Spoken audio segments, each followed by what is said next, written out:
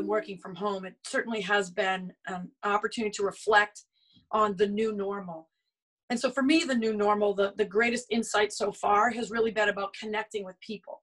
I've now created opportunities to connect with a much wider base of our team more personally. And it's allowing me to see things about their pressures and their needs and where they find their joy. And so much of my focus at work is creating environments where people can be in their excellence.